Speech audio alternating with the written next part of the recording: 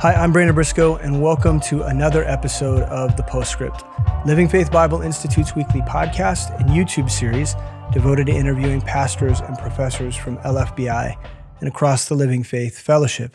Every week we come together with the intention of presenting topics on theology and ministry and church history, many different things that are intended to edify you and strengthen you. And not too long ago, we did an episode on the topic of angelology, which is that part of theology that deals with the topic of angels and how they're portrayed in Scripture. This week, we're going to be doing an episode devoted to demonology, which is the theology devoted to the study of fallen angels and the demonic host that is associated with the devil Lucifer and his army of wicked. So now, many of you already probably know that in Scripture we have three enemies. We have the world's system that has been established by the devil that's intended to create downfall for mankind. So it's a systemic and a systematic approach to causing people to tend towards temptation. We have our flesh, which is the natural part of us that was born into sin. And despite the fact that we're saved, we still struggle with our flesh. And so our fleshly nature, our carnal nature, tends towards sin. It is also an enemy. But then we have this ultimate being, the devil, and his devils that are constantly working against us to see mankind turn from Christ, turn worshipers away from God, and ultimately serve our sin nature.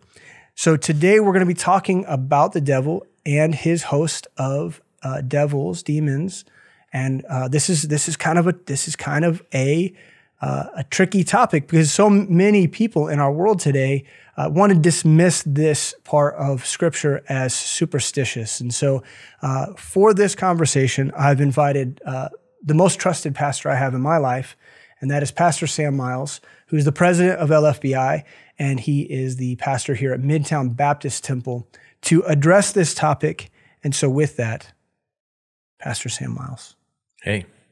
So a lot of people who listen to the show that are familiar with our view on the fall of Lucifer. We've talked about this in our episodes on Genesis. Mm-hmm. We talked about this in the episode on angelology, which you were here for. We talked about the fall of Lucifer and his host of angels. But just by way of recap, I think it's going to be beneficial for us to kind of look at that again. Could you explain to us what the fall of the angels was like and what that means and how did the devils come to be? If we're reviewing, you'll remember from Genesis, the Genesis interviews, that Genesis 1:1 creation, that would have been under Luciferian stewardship. Mm-hmm. You know, here's Lucifer, the anointed cherub that covers, you know. The Bible very clearly described him as just the pinnacle of creation. You know, in Ezekiel 28, you see him described, he seals up the psalm. I mean, yeah, like he's perfect in wisdom. He's absolutely beautiful. And so you see his glory, you see his authority. Literally, he's the first of all created beings. He's the first of all creation, and so he was the head of the angelic class, and so you've got, with his fall, this orchestrates a mass rebellion within the celestial host. Mm-hmm. Like for example, Revelation chapter 12. In verses 3 and 4, the Bible says that, describing this wonder in heaven, it goes like this: "Behold, a great red dragon, having 7 heads and 10 horns and 7 crowns upon his heads." And if you keep going in Revelation, verse 9, it very clearly reveals this dragon is Satan. It's the the devil. It's Satan. It's the serpent. And verse 4 says his tail drew the third part of the stars of heaven and had cast them to the earth. And so what that tells me is, when the sum is all counted, when it's all said and done, fully 1/3 of the celestial hosts will have fallen Satan in his rebellion. Those stars, you see those stars of heaven, These are celestial, angelic beings. They're the sons of God, the stars of heaven, described in Job. In Job 1, the sons of God present themselves before the Lord. See it again in Job 2. And so these angels created by God, Hebrews says they're ministering spirits. So they all serve at God's pleasure until that Isaiah 14 moment where Satan, the pinnacle of creation, built to lead worship. He's got perfect pitch. He's the perfect worship leader. Right. He's beautiful. Every precious stone is his covering. And so he's reflecting and refracting our God who is light, the throne of God. And so he's leading all of creation in worship. And the way I always put it, all of creation is worshiping God, but looking at him. And so we got to pray for our worship leaders. But, at some point in Isaiah 14, we see those 5 I wills. And that's where literally he births this spirit of Antichrist. In the beginning, it's God. In the beginning, God created the heaven and the earth. And John tells us, in the beginning was the Word. And we find out the Word was with God. The Word was God. And everything that we see in Genesis chapter 1 is Jesus saying, let it be, and it was. Yeah. So he's the fount. Jesus is the fount of creation, and all of creation serves at his pleasure. It's just over and over. He's giving commands, and creation obeys.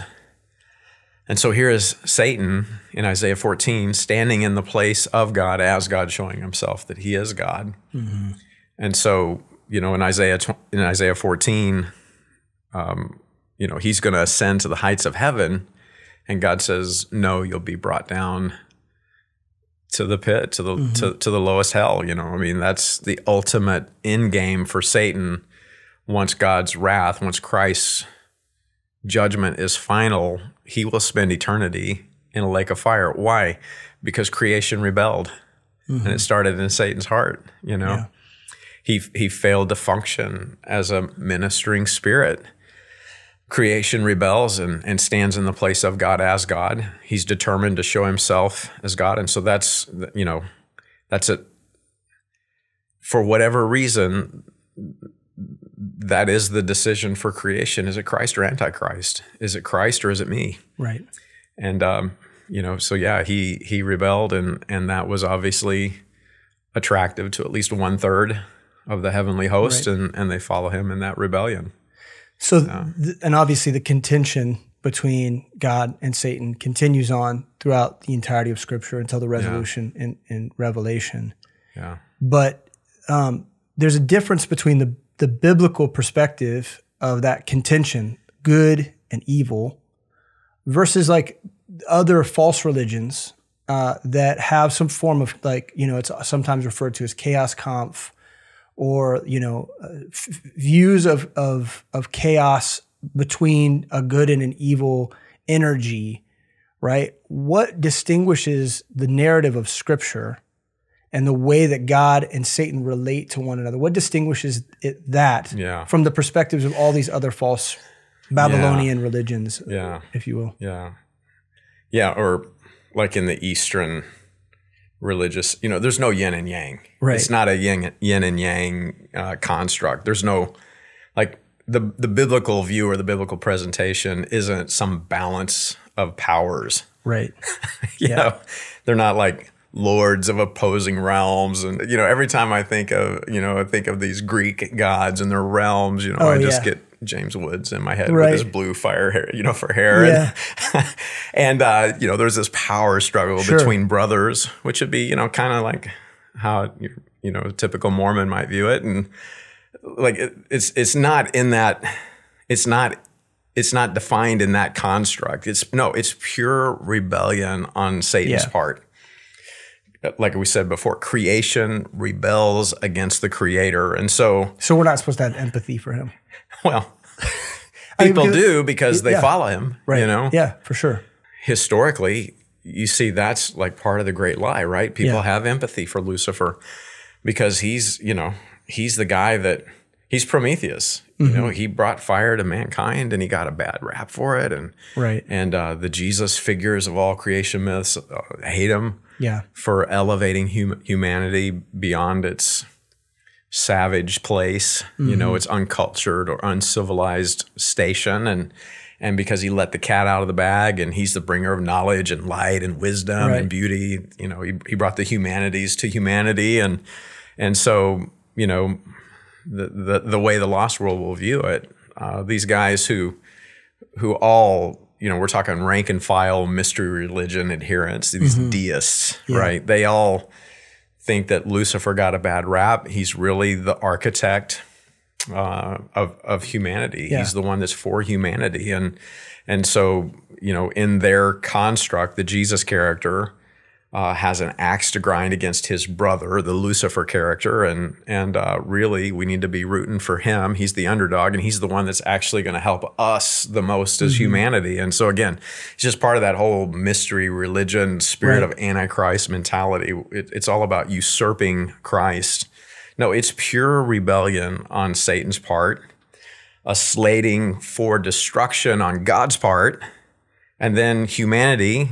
All right, we get to exercise our free will and pick for ourselves which side of the division we're going to. I mean, it's actually a pretty brilliant construct, how God could take one entity, one being's rebellion, and make that the dividing line for all of the rest of creation. You know? Choose you this day whom you will serve. And so much of humanity is just like Israel of old. We're just sitting we won't answer a word. We're just kind of sitting on the sidelines.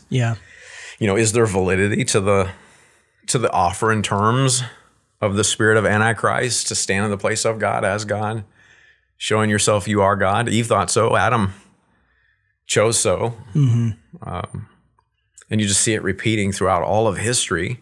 You get to 1 Kings 18, they won't say, well, silence is assent. You know, man, when the judgment falls, right? When the fire falls, what's the obvious response? The Lord, he is the God. The Lord, Jehovah, he is the God, you know? And so it's not a yin, maybe that's the best way to put it. It's not a yin and yang construct. No, it's a point of rebellion and division that God uses to paint a line across all of creation. Choose you this day whom you will serve. Yeah, that's really good. So, well, let's talk specifically then about the characters at play here. We have the devil, right? That's how we refer to him today, the devil. And we have his devils, right? The demonic host that follow him. Can you explain to us who they are and what their relation to one another is? So in terms of the devils, you know, what are the categories? What are the classifications? What are the relationship to the capital T, capital D, the devil? You know? And it is interesting. I just did a quick refresher and just double checked my Strong's definitions. You know, in Leviticus 17:7, it says, and they as God's people, Israel in this case, they shall no more offer their sacrifice unto devils after whom they have gone a whoring. So there, that word that's translated devil, that's the one that's the shaggy he-goat, the stereotypical depiction of the devil with the horns and the hooves. And so anytime you see that word translated devils, we're talking about these Ephesians 6 principalities and powers, these spiritual beings that have rebelled against the Lord. Then in Deuteronomy 32:17, you've got another word translated devils. They sacrificed unto devils, not to God, to gods whom they knew not, to new gods that came newly up, whom your fathers served not. Okay, so this would be like the Genesis 6 stereotypical deities, the entities of the creation myths of the nations of the world. So Zeus and the descendants. You've got all these mighty men of renown, Hercules. You know, I mean, it's these gods, Saturn, Mercury, Venus. So these are the newbies, right? They sacrificed unto devils, the Bible says, not to God, gods whom they knew not, to new gods that came newly up, whom your fathers fear not. And so this would be a Genesis 6 reference, and the word that's translated devils there is the word that we would use for demon. And a demon,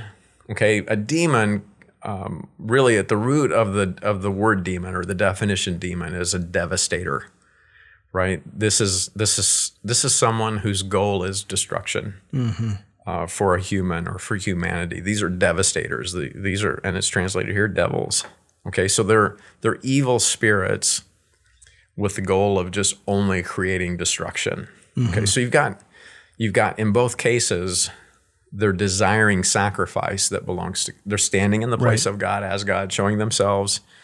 Jesus is no better than them, right? Then in the New Testament, in Matthew chapter 4 and verse 1, Jesus was led up of the Spirit into the wilderness to be tempted of the devil.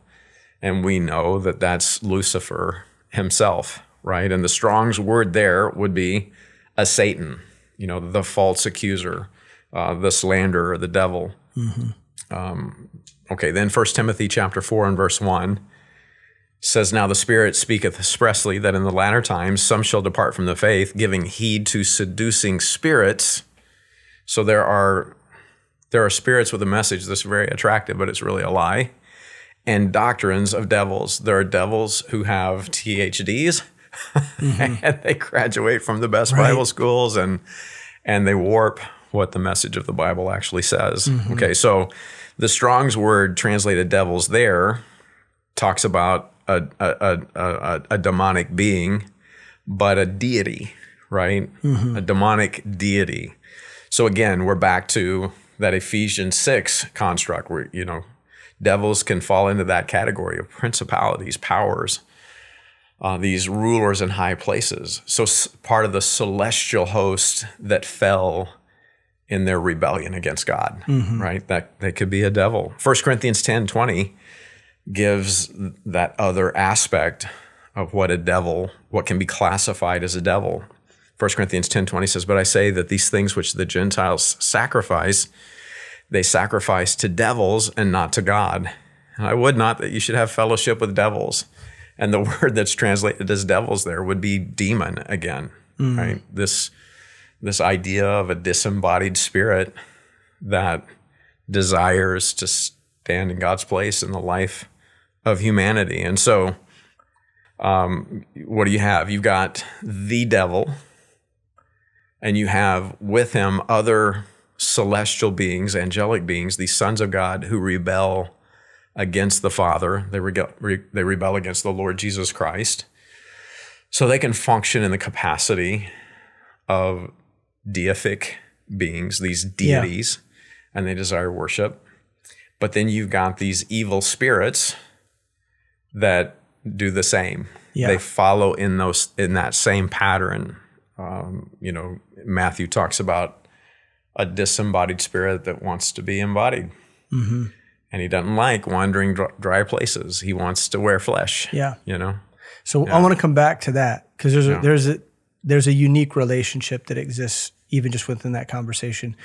But we've identified the devil, the devils, and then this function of spirits, and this kind of creates alignment, right? That are in alignment, and they're kind of like a triune, functioning force in this world. And so I want to come back to familiar spirits, because I think it's a really unique topic, and it's worth addressing, because it does create a lot of confusion for people. By the way, whenever you say they're functioning in this world, one of the sobering, I think it's really sobering reality is we're vastly outnumbered. The Bible describing the celestial hosts, the angelic beings, describes them as innumerable. And if Satan takes 1/3 of an innumerable company, 1/3 still innumerable. And we know that there's still not 8 billion people on the planet, because they keep counting them. We're outnumbered. And then you add to that these evil spirits, these demons. Oh man, he's got foot soldiers. And so, with that in mind, I think you mentioned something that I've always been really fascinated by. And I want you to maybe just explain it to the listeners a little bit, is this idea of the principalities part. And especially going back to that Deuteronomy passage that you referenced. So what does it look like for devils to have high places? I mean, because it implies government, it implies nations, it implies rulership, and it incorporates the idea of idolatry. And so when you think about, in the ancient world, when, in the early birth of the nation of Israel, you have a nation of people that are set apart as God's nation.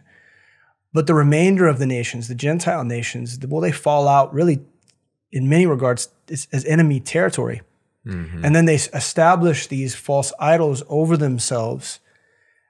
What is the relationship? And they each have their own deity that they're worshiping. And they're different characters with specific narratives.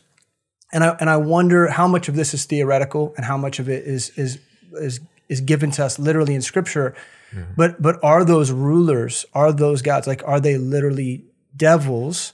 And if so, what kind of power did they exercise over the people, particularly in ancient times? Well, we know it's literal because the Bible literally describes them. Right, like, for example, Michael is Israel's prince. So in terms of principalities over in high places that have some effect, right? There's some rule that they have that affects the outcome for the people in those nations. Right. So like in Daniel's case, how long until, we get it. Israel rebelled. They were warned.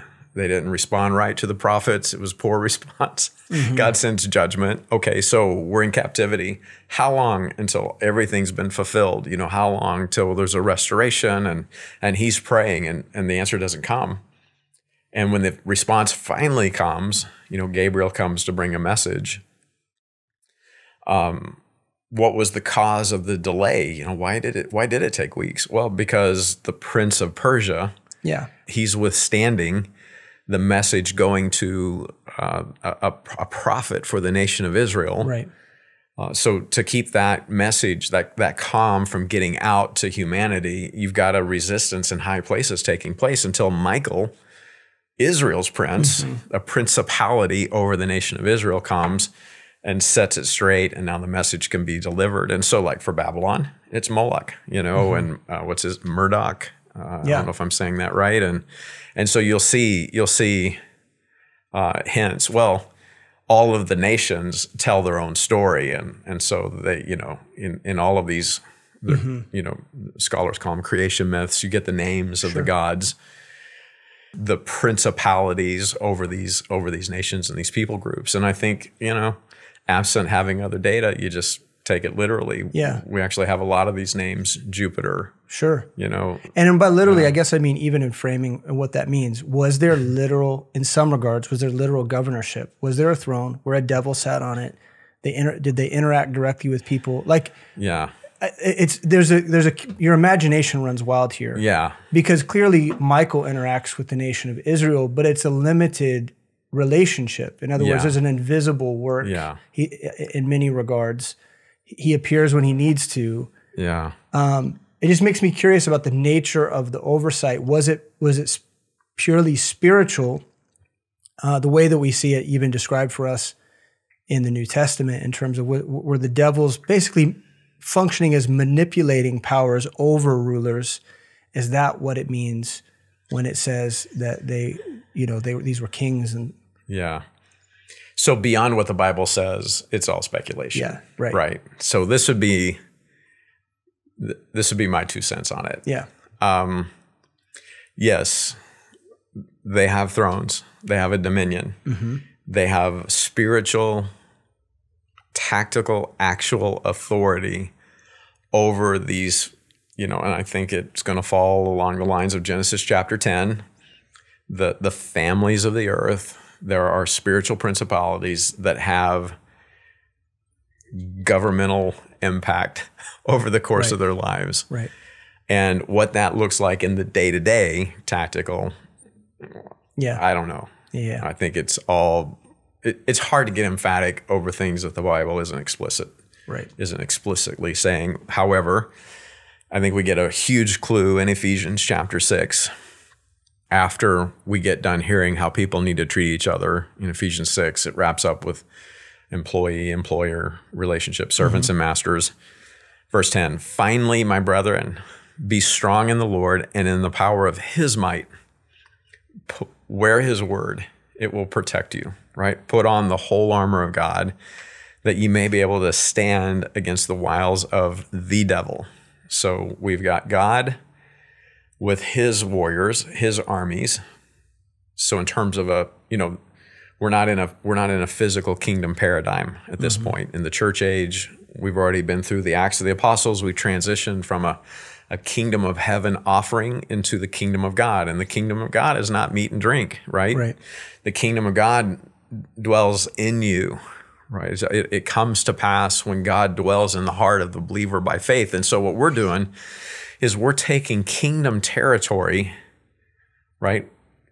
We talk a lot, especially in the Living Faith Fellowship, we talk a lot about the kingdom of heaven versus the kingdom of God. Well, there's another kingdom that the Bible very clearly lays out, and it's called the kingdoms of this world, over which they have a God, and his name is Lucifer. And Paul told the church at Corinth, the devil is the god of this world. It's a little g god, but with Adam's fall, a stewardship fails, and de facto, right, in terms of spiritual authority, Adam loses his standing as the Son of God. Luke chapter 3, you get that genealogy of Jesus, and you run it right all the way back to Adam, and it calls him as a direct created being of God. He is the Son of God.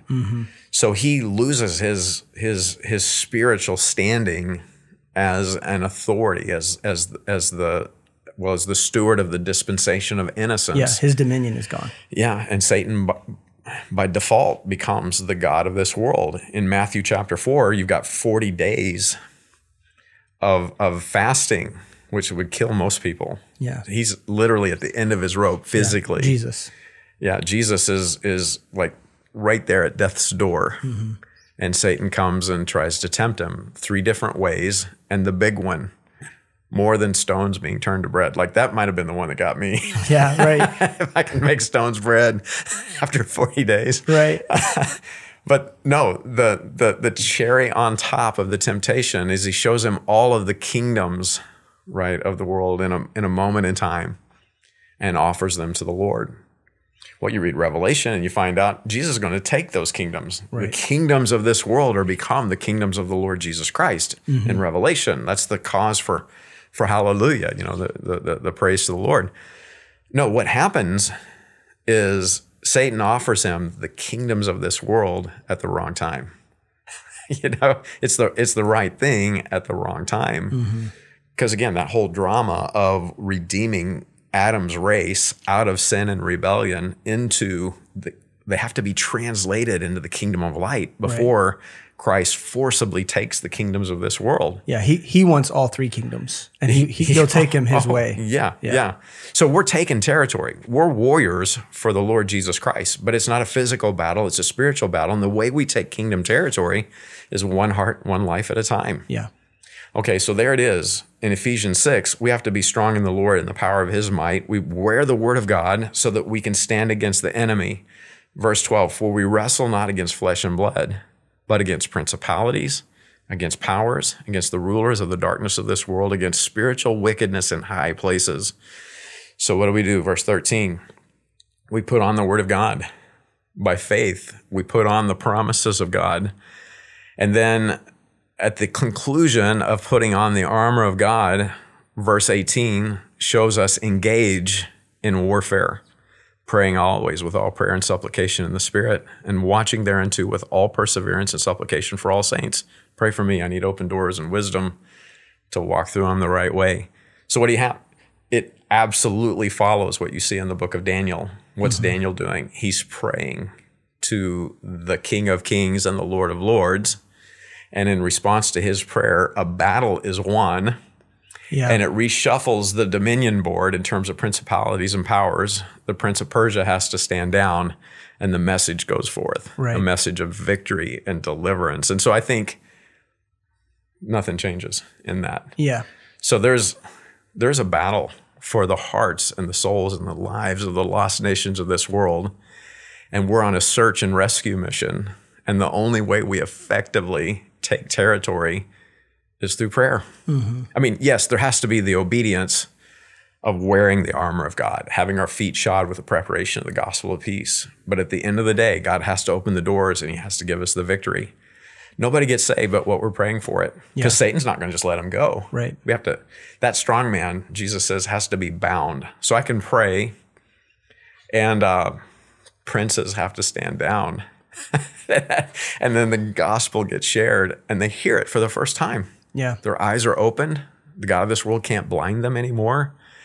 They hear the gospel. They hear it as the power of God unto salvation, and boom, we just stole another one from the enemy. You know, the national component is a future component, and I think we're going to see that played out because there's a sheep and goats judgment. Yeah. So God is going to deal with nations. He's not. It's not like he's ignoring that factor. That's over their treatment of the Jew during the time of tribulation. Right, but like but that principle is there, yes. Right, but for like an amillennialist or like a post-millennial, someone that doesn't see the tribulation and the millennial reign the way we do, they kind of conflate a lot of that stuff. And the Great Commission is not the ethnos of people groups. It's about nations. And so the way that God dealt with nations in the Old Testament, he's still doing things like that now. But it's not that God is not working in the national sense. It's just that his plan is to deal with that at the end. Yeah. And yet, I hear you, and I think you're dead on. But at the same time, you kind of still see it even on the national sense, or at least in terms of people groups. And you'll see a door, like even in terms of modern missions, there'll be some places and some peoples that are so hard against the gospel. They're so hard against the word of God and the person of God himself, and then a few countries over and it's like, you open a Bible and it's just, it's like drawing flies to whatever they're into that day. It's just, it's just, there's an effectual door is open with that people group. Yeah, and so all these dynamics are working simultaneously. God's playing chess. After the rapture, we'll see and we'll know as we're known, and we'll have a lot more insight. But there's thrones, there's rulers, and they have authority. And stuff can't happen unless they permit it. And sometimes they have to be forced to let stuff happen in their area of purview. So we need to be strong in the Lord and in the power of his might. And principalities and powers have to get out of the way in response to our faith in God's word, praying in faith, moving forward in faith. We take kingdom territory. And kind of awesome. It's really awesome. You want to get to the judgment seat of Christ and find out that somehow, you were praying with some little old granny and the Prince of Persia had to stand aside. That would be it's pretty amazing thought. Pretty amazing thought. Yeah. So I think one of the temptations would be, this is really grand. Like what we're talking about is really grand. It's really big. It covers millennia of human history. It's an overarching theme that goes beyond this. These things are invisible. It's happening when we can't even see it. Yeah. We war against it in prayer. Like it's very grand. Why is the devil so concerned with individuals then? Like a single individual, their decision-making, their faith, their decision to pray has a consequence in this battle. And so just in order we've talked about kind of the macro, if we're getting down to the micro level, why should I be so concerned about devils as a human being? Why would Satan care that I come to Christ? Right. Yeah. Right. Yeah. And yet he does, clearly. Yeah. I think the ultimate answer to the why is, the answer is because he hates your guts. like Satan hates me with a perfect hatred. He would love to see me destroyed. And it seems like, in terms of the way most people without a biblical framework would view it, is it's like God and Satan fighting for the adoration and worship of individuals.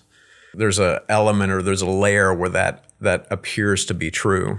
Okay, God loves us. He wants the very best for us, and the very best for us is himself, right? God is seeking worshipers who will worship him in spirit and in truth. Well, how do I worship him in spirit and in truth? It starts with the the seed of the Word of God. You know, I receive it, I believe on it. It produces the salvation and the life of God in me. And through this spiritual birth that takes place, I'm now baptized. I'm through the function of the Spirit, I'm made part of the body of Christ, and now the Spirit of Christ dwells in me. Well, why? Because God loves me. He was literally willing to lay down his life for me so that I could have it. So God's jealous God. He'll have no other gods before me. Why? Because him alone is what's best for me. Mm-hmm. Like he literally created us to be in fellowship with him, to be part of his family for eternity. And that was so important to him. He laid down his life to buy the path to reconciliation. Conversely, Satan, you know, according to Jesus in John 8:44, he says, "You're of your father, the devil, and the lust of your father you will do." What is the activity that you're doing? Oh yeah, he was a murderer from the beginning.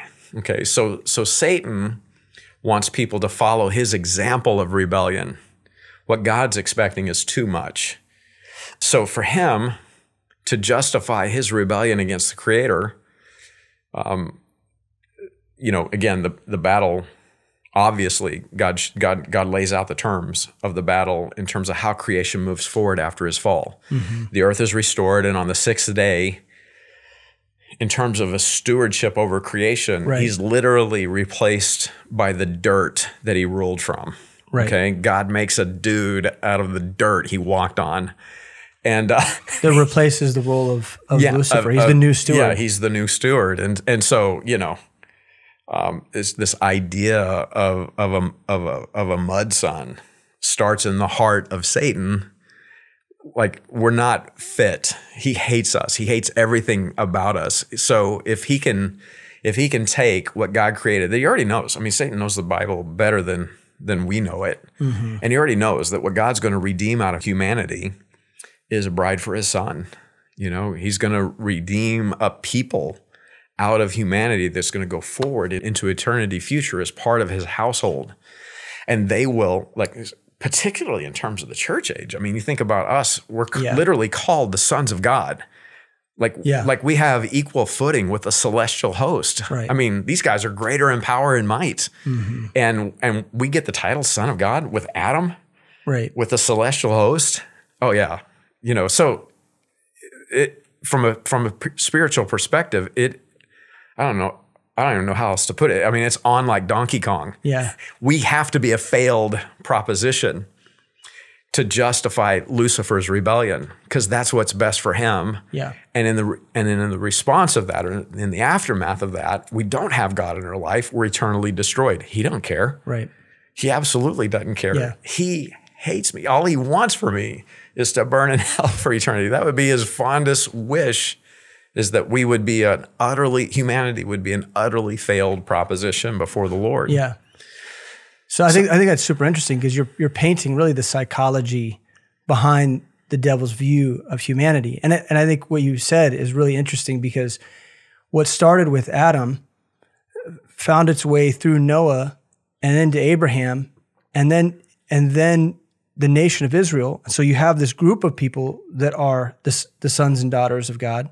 And then over time, Jesus Christ comes on the scene, and it explodes. Now is it no longer associated with just a nation of people, but there are sons of God everywhere in every nation infiltrating his territory.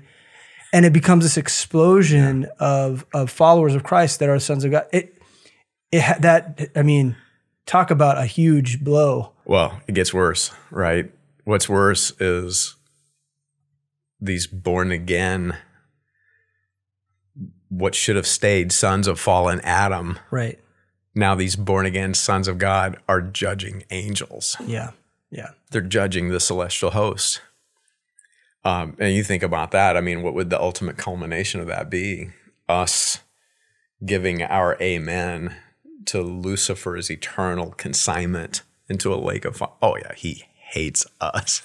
And so that naturally, because as you mentioned before, the sheer number of devils at Satan's disposal allows him the ability to affect the personal, the father of a home, who ministers in a local church, or the woman on the street, or the teenager who's dabbling with drugs for the very first time. Yeah. And he has the ability, because of his own resource, to be involved at that minute of a level.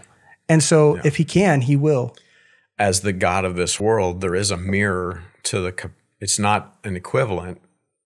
There's a shadow, right? There's a reflection of God in terms of his capacity to accomplish his will, which it's an infinite capacity. The Father's going to accomplish his will. But for Satan, I mean, he's got access to an innumerable company of rebellious stars, rebellious celestial angelic beings. He's got countless foot soldiers in terms of just lost humanity. And he's got countless devils at his disposal to work, I mean, like you said, at any level of the life of a person to keep them in a place of rebellion against their creator. So much so, I mean, you think about the capacity that they have. You know, the Bible says that Satan put it in Judas's heart. You know, that betrayal, Judas didn't come up with a scheme. Satan put it in his heart, you know, and so Satan has the ability to put thoughts, to put impulses, to put desires in your heart. You didn't come up with it. It didn't actually originate with you. Right. But God's actually, you know, that's not the problem in God's mind. The problem is whenever we side with him in it, whenever we own it with him. Prey. Yeah. So the next natural question for me would be one about the difference between God's complicity in Satan's work and his allowance. So just for illustration, Job chapter 1 is a really good example of this, of how this dynamic plays out. But because if God has the power to protect all of humanity at any given moment from temptation, trial that the devil invites into our life, a lot of people would say, well, why doesn't he do that? Like, why does God allow suffering in this world? Why does God allow me to be tempted? Why does he allow pain to come into my life? If he has the power over it, why doesn't he just enact that power? And it comes back to this issue of what God allows versus what he is for and favor, puts a stamp of approval on. Can you explain that dynamic and even just the nature of how Satan presents himself in the throne room of God and how there's an ongoing dialogue that's taking place? Because I think it's important, because I think people despair over this thought, and it affects their faith.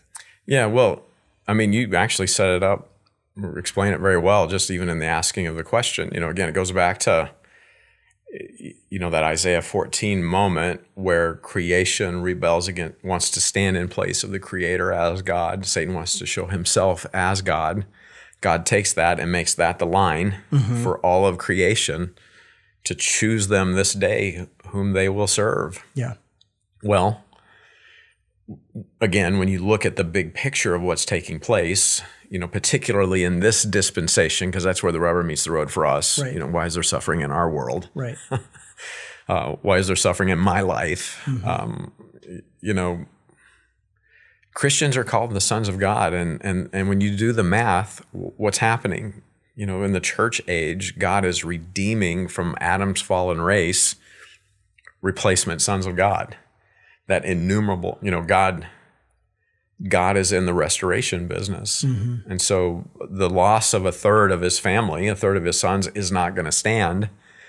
That, just like the earth had to be restored in Genesis chapter 1, so also his family must be restored in Genesis chapter 1. And it's that, you know, this question's been asked and answered 100 times. And if not in this podcast, everybody's heard the answer. It has to be a valid choice for people. Yeah, people have to be able to, people have to be able to exercise their free will and choose them this day that the Lord, Jehovah, he is the God, not the devil. No, the God is Jehovah. Why does he allow it to happen? Well, with the allowance of free will comes the fallout of free will, but also with all of that, you can't miss the case that God makes. I mean, God has fallen all over himself to make sure that we can see that there is a path for rescue. There is a solution. You know, there's a lot of suffering that takes place because it's just a fallen world. Right. And this is why, I mean, God makes sure that we see his heart. I mean, he tells us to weep with those that weep, because everybody's going to run through a rough time.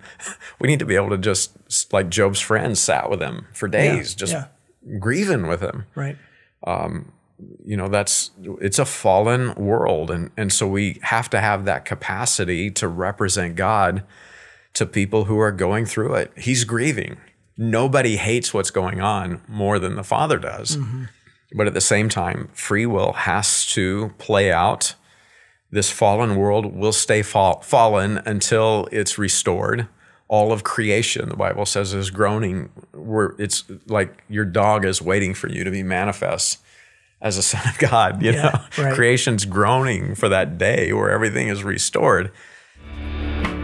Hey, thank you so much for listening to the show. We're going to pause right here for just a second so we can hear from one of our students from the Living Faith Bible Institute. My name is Havala Ginther. I'm a wife and mother of 2 little boys. I also teach as an adjunct professor at Longview Community College. And my main ministry here at Midtown Baptist Temple is the college and young adults class. So I serve as a counselor in that class and a discipler. Being an LFBI, the accountability of having weekly quizzes and listening to the lectures initially intimidated me, and I felt like I wouldn't be able to manage that along with my other responsibilities, but I found that the accountability of it and the structure has helped me find balance in my home by having those small goals to meet every week. It's a super manageable course load. I know all the big assignments in advance, and so I can start those at the beginning of the semester and work on them incrementally throughout the year.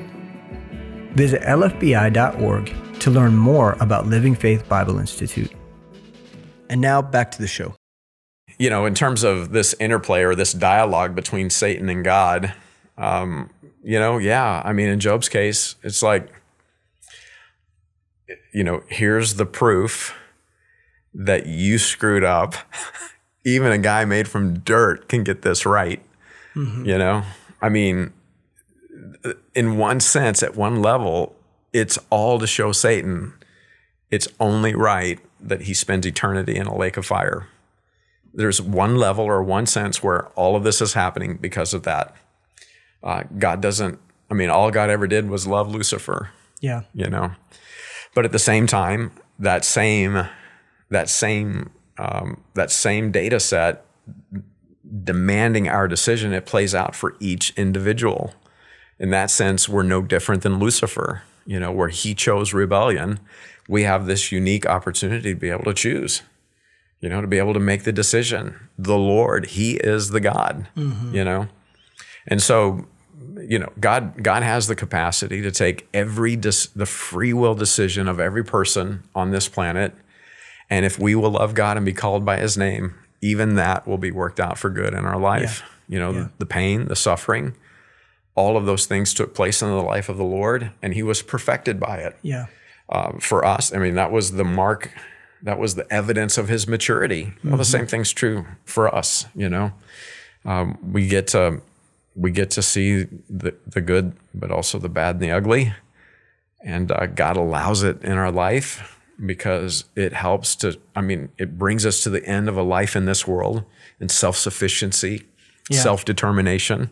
The spirit of Antichrist, we realize there's no future in that. That's a dead end. Right. And brings us to a place of absolute dependence on the person and the life of the Lord Jesus Christ. It's a great teacher. Right. You know, this world, there's no hope in this world. Right. But Christ. And Paul points out the fact that it's actually a privilege to suffer on his behalf. Oh yeah. Which is a game changer, right? Yeah. Like to be able to say that not only is it, you know, because I think the natural perspective is to say, I'm suffering, woe is me, right? Yeah. But to flip that on its head and then to say, well, actually, it's a easy joy. to see, but hard to embrace. Right. Yeah, it's a joy. Yeah. So, okay, let's come back to this idea of the kind of the characters at play here. We mentioned the devil, the devils, and spirits. And man, we live in a world like with movies and with like all the horror movies and all the different, manifestations of, spiritism in the world, mysticism, all these things at work where demonic activity has become sensationalized by pop culture. And so with that comes a lot of questions, like what is actually true and what's not? What is it about, what of possession? What does that mean? Is that a thing? What of exorcism? Is that a thing? What in terms of allowance, if we're talking about what God allows and what he does not allow in terms of this warfare, what are the white lines in which the devil has to stay within? So this is all part of a question I think goes back to this idea of familiar spirits, right? What the Bible calls familiar spirits. What are they, and what are these spirits allowed to do and not allowed to do? How do they work? So what are these spirits? What are they allowed to do and not allowed to do? So the demon, the evil spirit, you can make a case for, again, an evil spirit to be these principalities, these spiritual entities that sided with Satan. Because Hebrews calls the celestial host, these angels are ministering spirits, right? So you can make that case. That'd be a classification. But then there's a category of evil spirit that sure looks disembodied, right? I referenced Matthew. Yeah, in Matthew chapter 12, verse 43, it says, when the unclean spirit is gone out of a man, he walketh. So here's this demon-possessed man that gets delivered from this demonic spirit. So he walketh through dry places. The spirit does. The spirit, seeking rest and findeth none. He can't find a place to hold him. Then he saith, I will return to my house. It's interesting. So he's viewing the guy that he was presumably cast out from, that he left.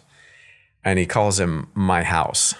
Mm-hmm. So if you think about a house, our tabernacle, we're clothed upon a tabernacle of flesh. But Paul told the church at Corinth, after this life in the flesh will be clothed upon from above, okay? In terms of eternity future, this mortal puts on immortality.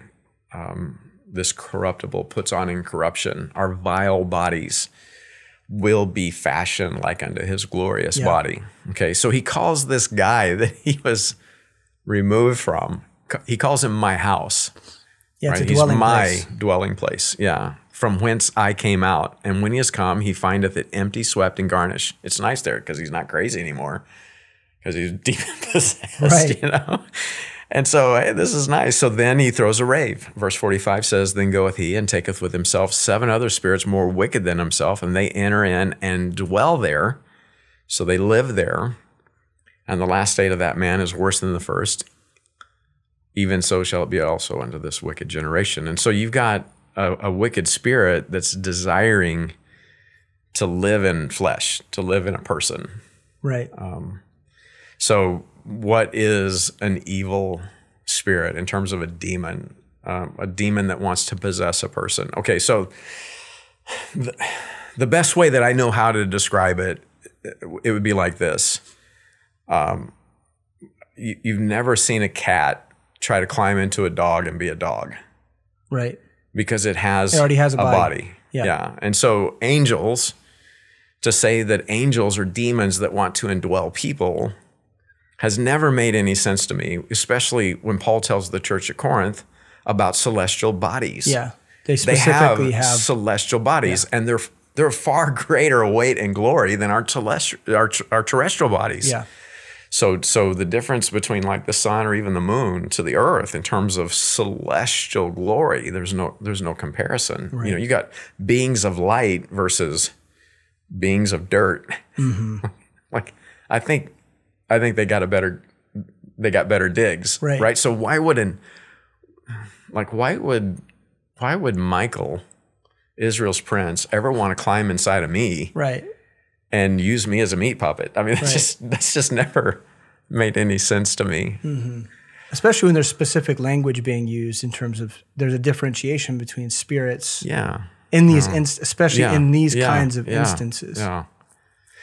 And so like in scripture, and it may be there and I've just missed it, but I've never found like the passage or the phrase that was like the clue as to where these spirits come from. And so I remember as a young man in the faith, I'm learning the Bible for myself. I'm doing the math one day because I'm trying to figure this question out. And it's like, okay, I know what happens to Lucifer in the end. I know what happens to the angels that follow him in the end. I know what happens to Old Testament saints, what happens to them after they die. I know what happens to Christians after they die. In other words, in every age of human history, and even with a celestial host, you got an answer.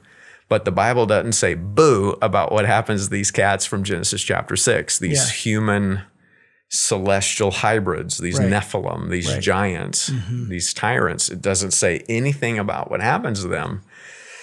And so as a young man, what I postulated was, you never see a squirrel try to climb into a dog. No. Because it has its own body. So also the celestial host. But what if these chimeric beings, these giants from Genesis 6, what if they're doomed to roam the earth as evil spirits? And they, you think about, man, yesterday you were, 18 feet or 58 feet tall. Nobody ever jacked with you. You were a stud. Yeah. you were Hercules. That's who that was literally your name. And you could accomplish wonders. You could accomplish these mighty feats and what was it? Hercules has to prove he's got a place among the gods, so these Nephilim are proving that they've got a place among the deities. And I was rolling strong and big and fat, and man, it all came apart. And if I made it to the end, I'd drown. Right. And now I'm stuck on the earth and I see these, like a giant now is what, 6'4"? Right. 6'7". A 7-footer, that's like off the charts. That's nothing. So you see all these puny humans living their lives and you hate them. You were part of the generation that Satan used to corrupt all flesh before the Lord. And now you're powerless. And so that was my postulation. That was what I supposed at Which that is an time. amazing conclusion, by the way. Like the fact that you thought of that, because I always had that question too, but I couldn't derive an answer or make a connection here. I think it's a great, like theoretically, I think it makes sense. What happens to the spirit of a giant when they meet their end? Because they are in human flesh, right? These are half angel, half human beings. Like they were bad mamma jammers. They were both celestial and terrestrial in some regard. Yeah. And so what does the soul of that creature look like? What is the spirit or the nature, the composition of that? It's a freak thing. And it's still pretty powerful in and of itself. Right. Yeah. So now it's roaming the earth. Yeah. Right? Yeah. And what is in dry places. In dry places, looking for a dwelling.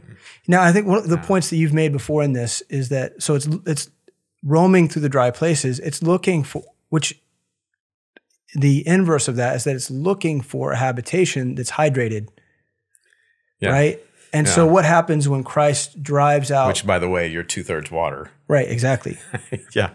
So when he drives out the spirits from the legion out of the they go into pigs, swine, and then why do the pigs go drown themselves? Right, like it's this like again they're seeking this hydration. There's weird connections there. Yeah, and even on that, that's like a double whammy because now you know what the end game was. They're gonna torture these demoniacs. But the end game's to kill. Yeah, because they're of their father, the devil, and the lust of their father they will do. He was a murderer from the beginning, to kill, steal, and destroy. That's what's written in their heart. Mm-hmm. That's what's written in the heart of these evil spirits. So you think about it. There's a first level of possession. This demon on the first level is like, I'm back. Right. But where am I? what am I wearing? Something I hate. Yeah. I mean, at the core. And so it's misery, torture. Like nobody gets demon possessed and then their whole world comes into focus and everything's great. Even the people who make pacts, you know, they get a muse, they get an inner spirit guide. They get, you know, it always starts so wonderfully and it always ends like you're torture. Crazy and you know, and it's the voices are saying, kill yourself, murder your baby. You know, it's just horrible. Yeah. It's abuse. It always ends in an abusive relationship. It's never good, you know? So you know, it's interesting. I don't know, like I could never say with authority or certainty that the book of Enoch is authoritative. Its origins are suspect. Yeah, for sure. But, you know, we actually, you know, it shows up too late in human, you know, in terms of scholarship history, in terms of, you know, the history of written word. It shows up at a very late date, but it is a commentary on Genesis chapter 6, and the Bible quotes the book of Enoch. I can't tell you with certainty that the book of Enoch is authoritative, but in that book you have some, you know, some evidence for the theory, and you got these celestial beings. They were called the Watchers. So again, think principalities, powers, princes of nations. These Watchers decide that they're going to very much direct the affairs of men, and they're going to stand in the place of God as God and be deities. And so it's Jupiter and Zeus. And so now they're cohabiting with the women, and they have giants, and they realize they messed up. They actually, according to the book of Enoch, they swear, you know, it's a solemn oath that they make with one another. They're going to bind themselves together in this pact of rebellion against the Lord. And they realize their goose is cooked because it's all unfolding. The giants are rampaging. And so anyway, they call up Enoch and they say, hey, would you go talk to God for us? We want forgiveness. We want mercy. We want protection. And so they send Enoch to God, and God asks about the Watchers, and God's judgment in the book of Enoch is you go back to the Watchers and you tell them, I didn't give you wives because you're spiritual ones. Your dwelling is in heaven, and the giants, your offspring that have a body of flesh, they're going to be called evil spirits on the earth, and the earth will be their dwelling because their evil spirits come out of their flesh. Because from above they were created, holy Watchers with human women, right? And so evil spirits, they will be on the earth, and spirits of evil ones, they will be called. And then it says the dwelling of the spirits in heaven is heaven, but the dwelling of the spirits on earth who were born in the earth is earth. And the spirits of the giants do wrong and are corrupt, attack, fight, and break on the earth and cause sorrow. They eat no food, do not thirst, and are not observed. These spirits will rise against the Son of Men and against women because they came out of them during the days of slaughter and destruction and the death of the giants. Wherever the spirits have gone out from their bodies, their flesh will be destroyed before the judgment, and thus they will be destroyed until the day of the great consummation is accomplished upon the great age, upon the Watchers and the impious ones. And so, you know, the description there is these sons that you love so much, you're going to watch them die. And from their death, they will continue on this earth as evil spirits. And it goes on in the book of Enoch to say they'll trouble men, which is exactly what evil spirits do.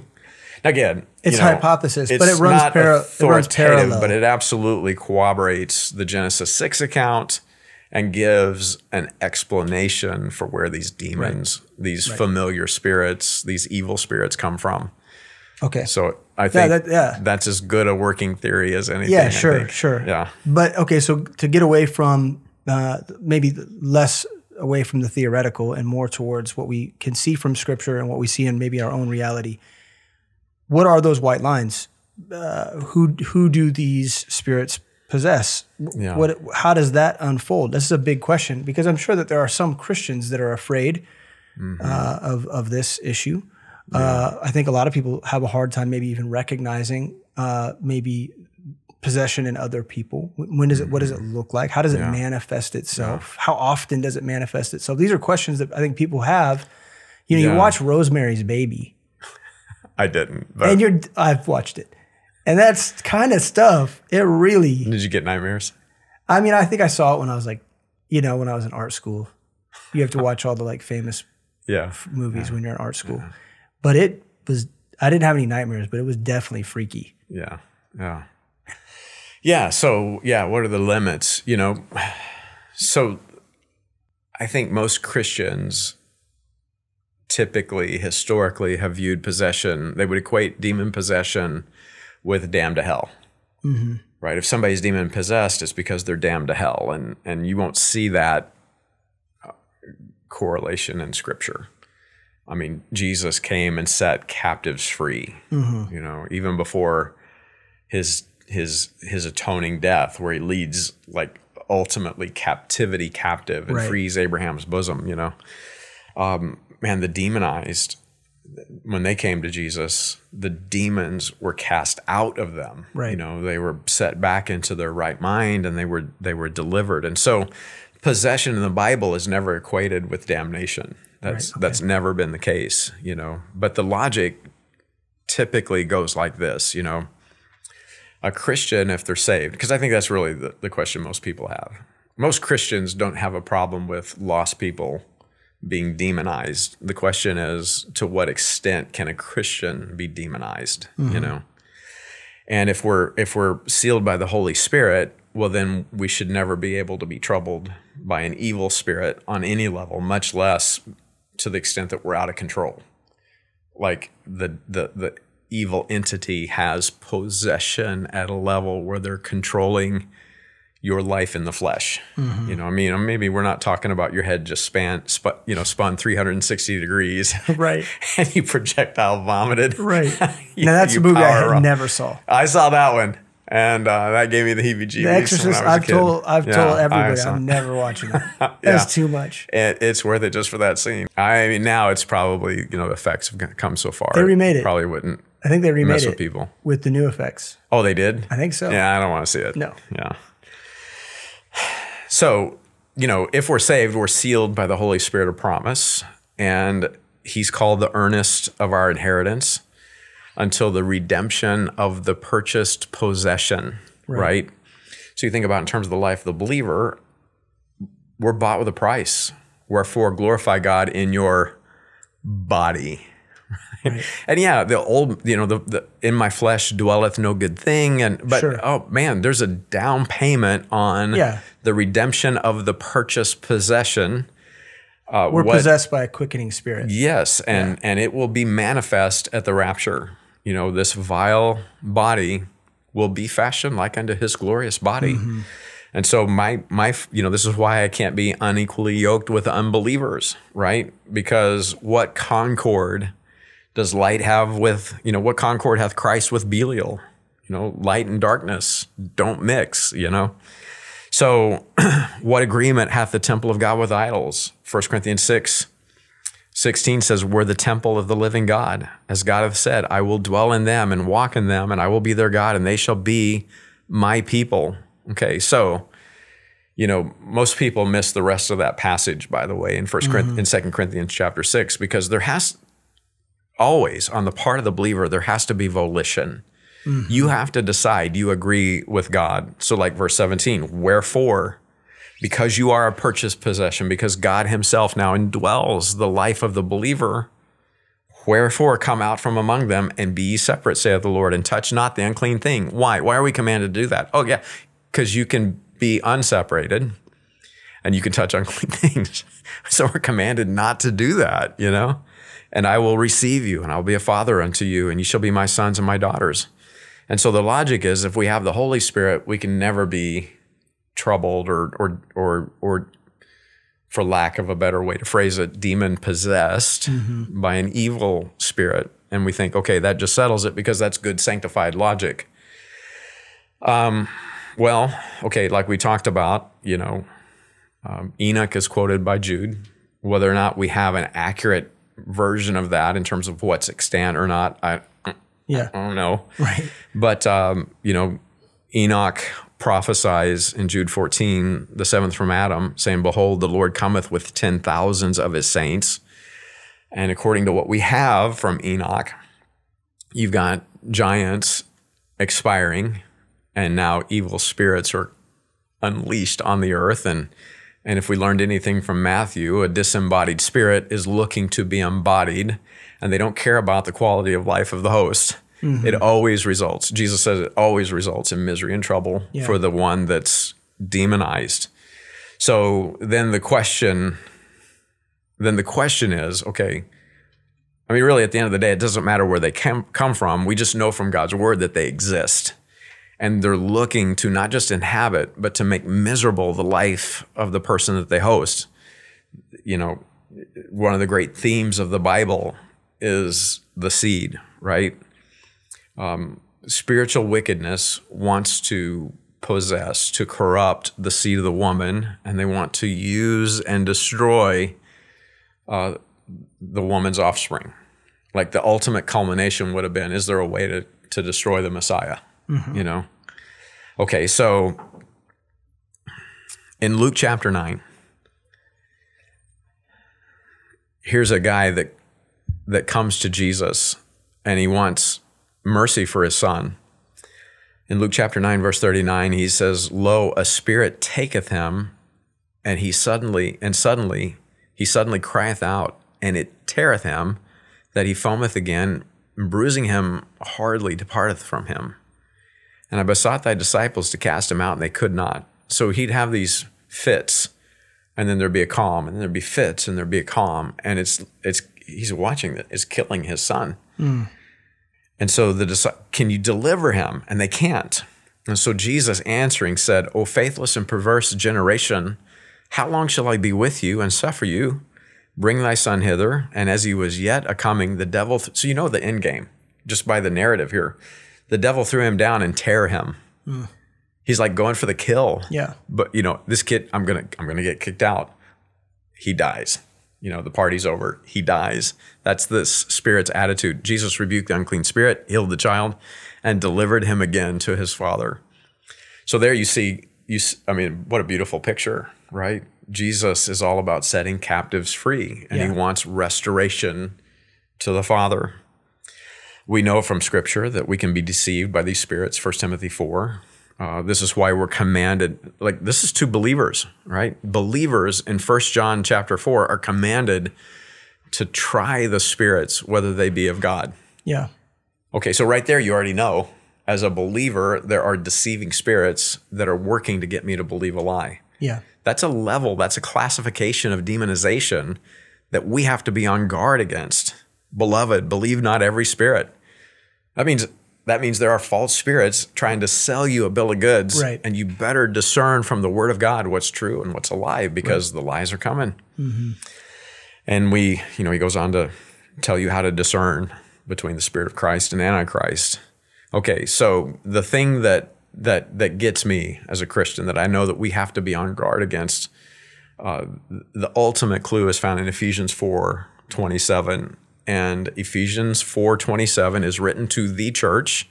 It's the church at Ephesus. This is to believers. And the command is, neither give place to the devil. That's the command. Why? Well, because you can. Mm-hmm. And that word that's translated place means a room, a spot, quarter, license. Don't give him the latitude to operate in your life, because you can. Yeah. So a believer can, the prohibition is stated in such a way to guard against a believer presenting themselves acceptable by the devil. And so that's the question on the floor, mm-hmm. is can you give so much place to a devil, right? Can you give so much place to the devil that man, you're demonized to an extent that you look like you're crazy too, you know? Yeah. Like that's really the question. Well, you know, First Timothy 4:1 says, now the Spirit speaketh expressly that in latter times some shall depart from the faith, giving heed to seducing spirits and doctrines of devils. That to me, that's the principle. Anytime a believer refuses God's word, God's Spirit, right? What God's Spirit is saying, the Spirit of God is saying in the Word of God, you're kind of fair game to believe a lie. And to the extent that you believe and cooperate with a lie, well, that's the extent to which some lying, deceiving devil has the latitude and the ability to operate in your life. Yeah. There are deceiving spirits that want to have latitude. They want to have access. They want to operate in your life. Why? Because to the extent that they can, well, that's the extent to which your life is mocking your Redeemer. And so they'll take all they can get. So we're going to do another episode in the future here that on the show. We've already talked about it a little bit, where we address what it looks like when people do begin to give heed to seducing spirits. Like how does that manifest itself in our contemporary culture and our world? We're gonna go after some of the things. It's on a rampage, man. It's on epidemic. A rampage. Yeah, which is a sign of the end, right? I mean, it's clearly this is what it looks like when we approach the end of all things. Right? Oh yeah, we're at the end. We're in the end game. Yeah, for sure. Yeah. So we're gonna have an episode. It's at the boss level. Yeah, that's right. So we're gonna have an episode devoted to that in the near future. So we'll come back to those ideas, but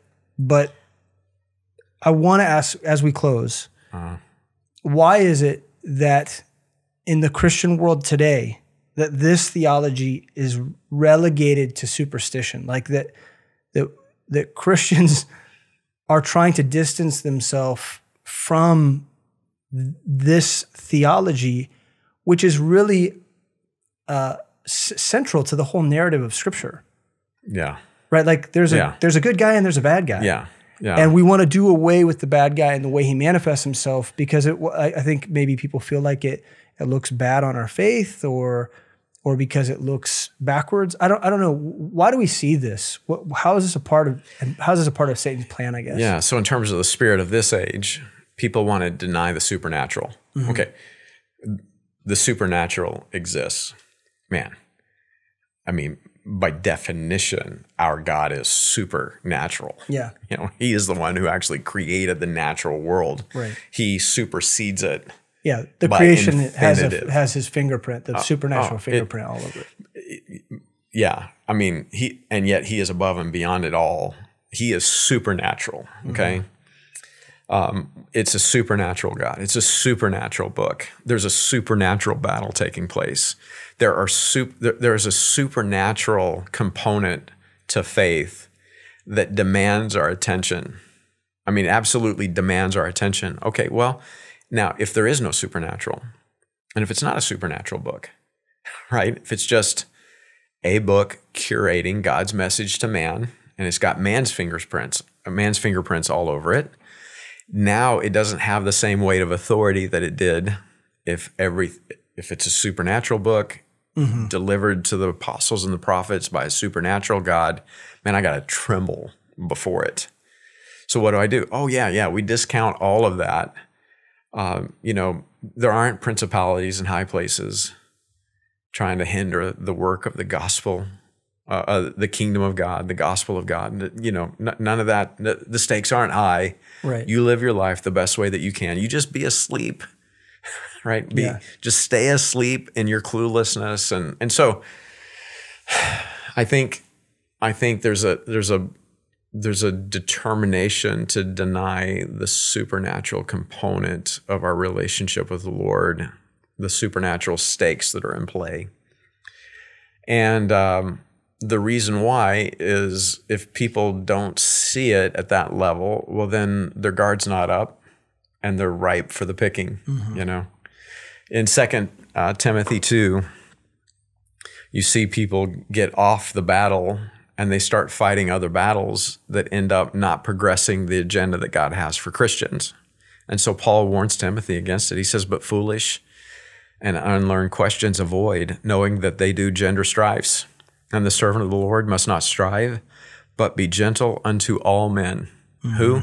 Well, that blankety blank, no account, godless, lost, rebel against God, has made his choice, and they made their bed, they're going to lie in it, and so I'm going to be justified in treating them like trash. No, be gentle unto all men, apt to teach, patient.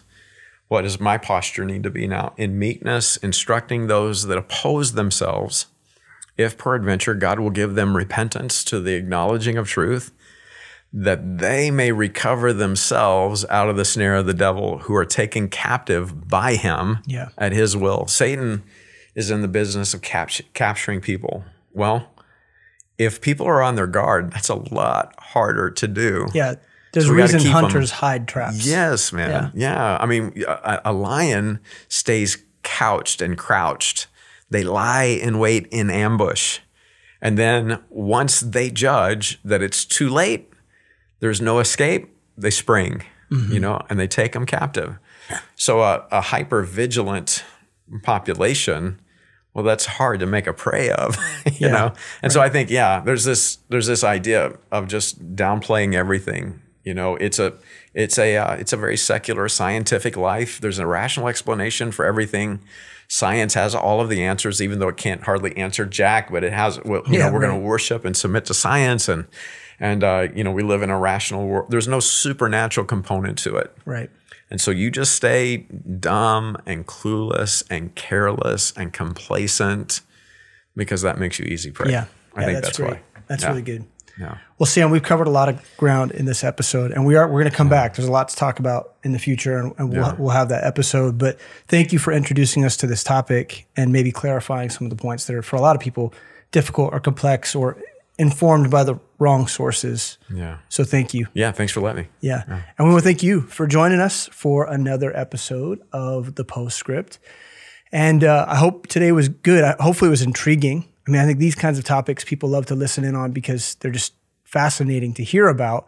But hopefully it was informative to you, because you don't ultimately want to fall prey to the wiles of the devil. You want to make sure that you are on guard, that you are prayerful, that you are waging battle. You know, a soldier with his sword drawn is much, much more difficult for the enemy to take advantage of.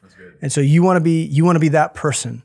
Now, if you're looking for a way to get equipped, we want to invite you to be a part of the Living Faith Bible Institute. Maybe you're a part of a local church that you are involved in, and you love ministry, you love the Lord, you want to find ways to lead, you want to grow in your knowledge of God's Word. We want to invite you to check out lfbi.org, learn about who we are, check out our program of study. It's $40 a credit hour to get an Associates of Divinity through Living Faith Bible Institute. And we offer classes that address so many different things, both in ministry, but also in theology and how to study God's Word. We want to equip you so that you can be everything that you need to be in the context of your church, wherever that is in the world. And so we love you, and we are for you, and we want to walk with you, and we want to equip you to be who God's made you to be so you can live out the mission. Visit lfbi.org to learn more about that. If you enjoyed this episode, share it, subscribe, write a review. We're grateful for you every time that you hang out with us, and we will see you again next week, next Monday, for another episode of The Postscript. God bless.